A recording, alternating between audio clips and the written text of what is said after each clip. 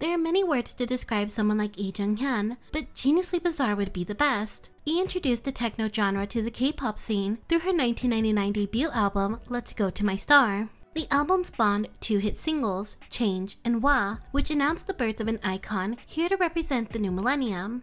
As an artist, E stood out from the crowd with her daring and original approach to music and performance.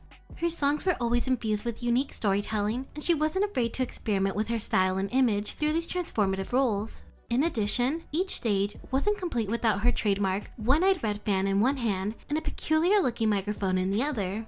No, this isn't E.T., but it could be a small nod to the popular extraterrestrial character. Fans couldn't get enough of this unusual teeny microphone. The mic was usually taped directly to her pinky. Other times it was wrapped around her finger or taped onto some kind of cap on top of her pinky.